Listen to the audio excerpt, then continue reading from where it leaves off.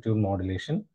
So before going to what is modulation index, we'll see what is amplitude modulation. So first of all, let us see what is amplitude modulation. So amplitude modulation, by definition, the amplitude of your carrier wave is varied in accordance with the message signal, what we call it as a modulating signal. So here we consider a low frequency signal, that is the information signal, and a high frequency carrier. So this carrier is varied in accordance with your message signal m of t. So when it is varied, you will be getting a modulated output, which is shown in the figure 3.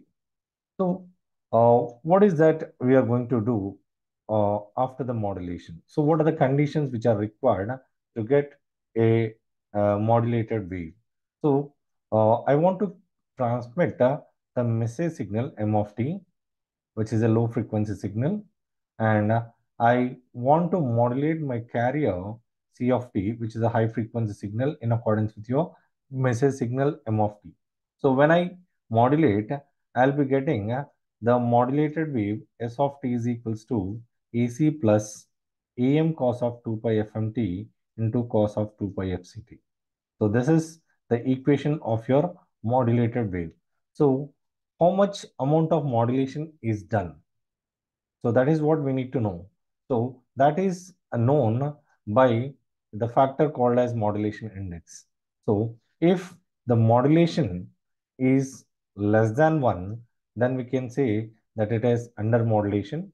So as we have shown in the figure 3, this figure, so this represents the modulation index is less than 1. So if the modulation index is equals to 1, what we call it as exact modulation. If the modulation index is greater than 1, we call it as over modulation. So if you have a under modulation, that is less than 1 or equals to 1, then the information can be retrieved back at the receiver. If you have the modulation index greater than 1, the information cannot be retrieved. Why? Because there is a distortion or interference which occurs when the modulation index is greater than 1. So how to calculate this one? So how to calculate the modulation index?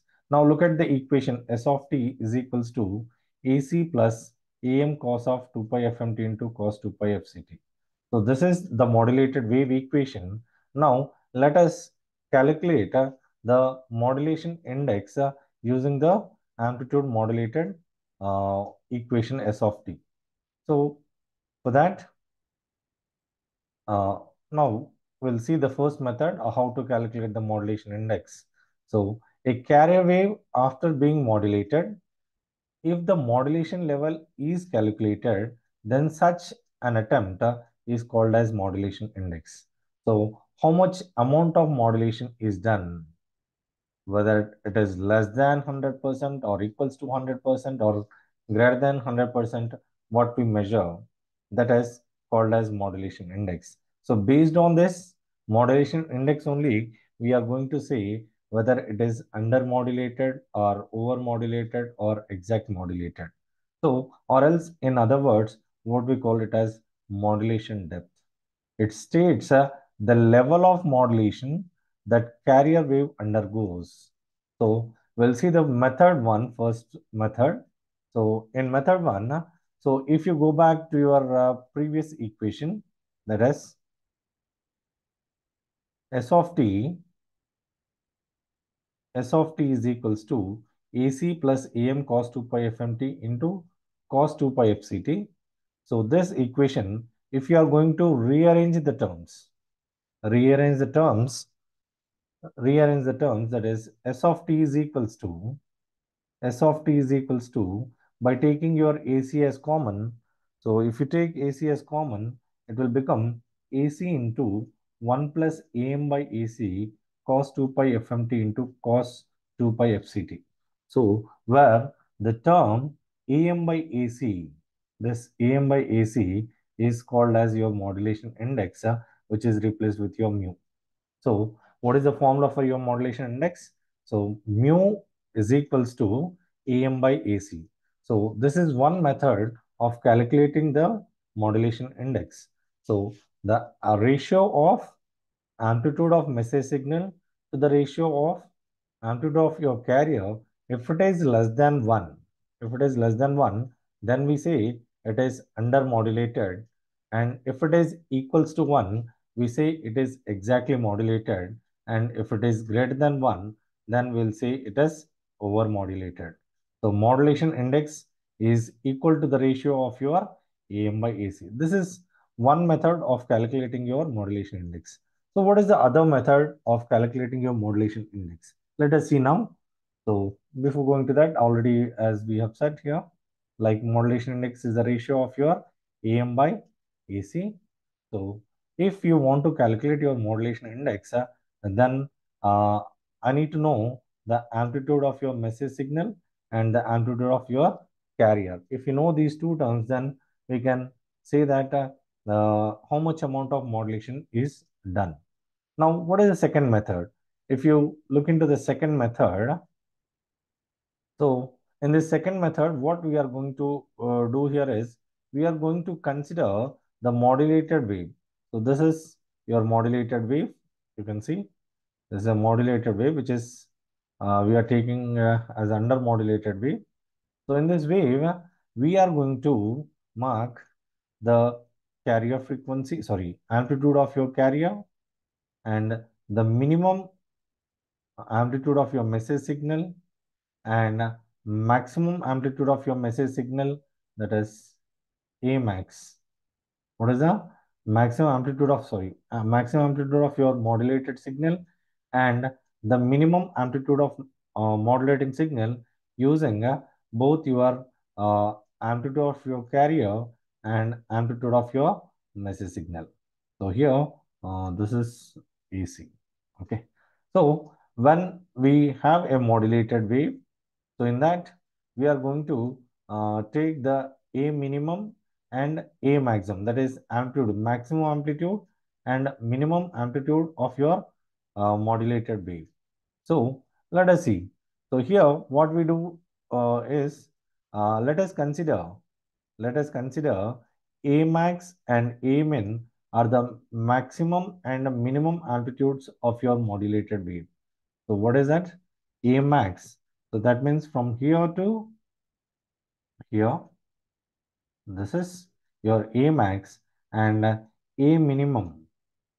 This is your A minimum. So this is your AC. Okay. So when I calculate my A max, what is A max here? A max is nothing but AM plus AC and A min. So let us go into the theory. So we will be getting the maximum amplitude of the modulated wave when sine of 2 pi fmt is equals to 1. That is the message signal when it attains the maximum value. So sinusoidal value or sinusoidal signal value ranges from your 0 to 1. 0 to 1. So when it attains the maximum value, then A max is nothing but your AC plus AM. AC plus AM. So that is what we are representing the A max as your AC plus AM. So if you have your A max value as the amplitude of your carrier and amplitude of your message signal, then the message signal is attaining a value of 1.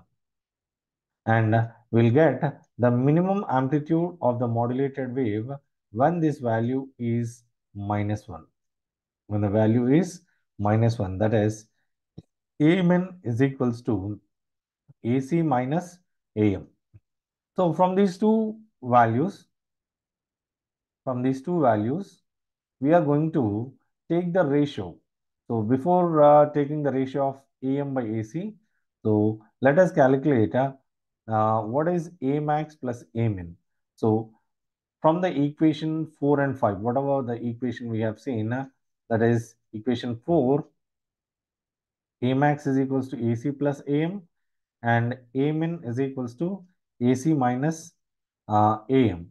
From these two, we are going to get the value of your A max plus A min.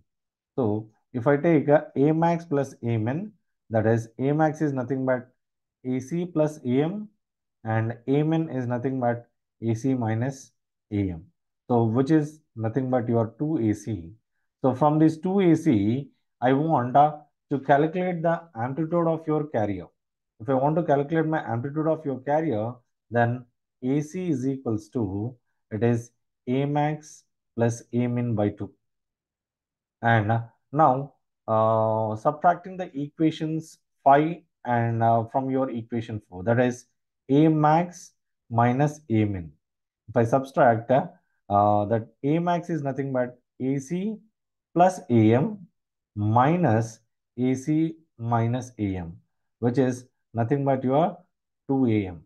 So if I want the value of your AM, then it is AM is equals to A max minus A min by 2.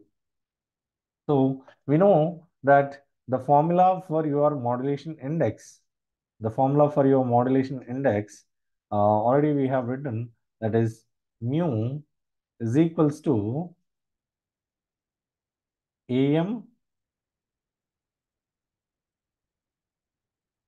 by your AC. So based on this formula, so now I am taking the modulation index mu is equals to AM by AC, which is what the values we have calculated, earlier for AM and AC. So that we are going to substitute here. So the AC value is A max minus A max plus A min by 2 and AM value is A max minus A min by 2. These two values we are going to substitute in the modulation index formula.